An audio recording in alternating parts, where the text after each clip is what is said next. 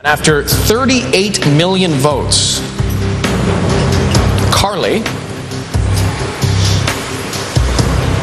you are leaving us.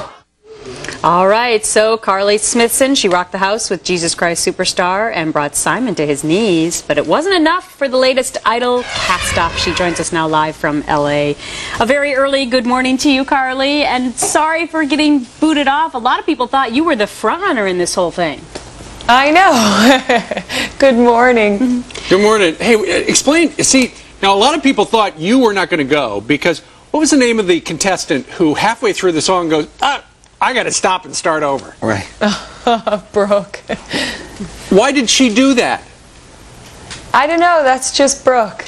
She's a sweetheart, and she was very nervous, and I guess we all were. And it was a strange week. They were all songs that we weren't very familiar with, so there was a lot of lyrics to learn. And Sure. I don't believe one person sang their song perfectly lyric-wise. I think we all joked about it Tell us about night after. Tell us about the process, about your thoughts and what was going through your head this week.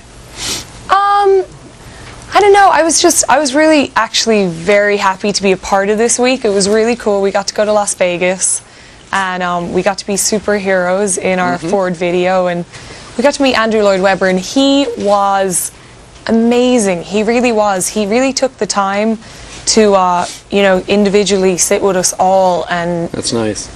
yeah, he really gave us a lot of advice. It was really cool. Yeah, we saw that part of it. And Simon, of course, said he was sorry for giving you a compliment the night before because he believed it to be the kiss of death.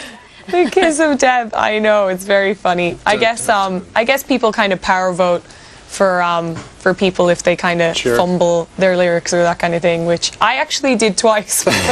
I guess not a lot of people noticed. All right, Carly, good luck to you.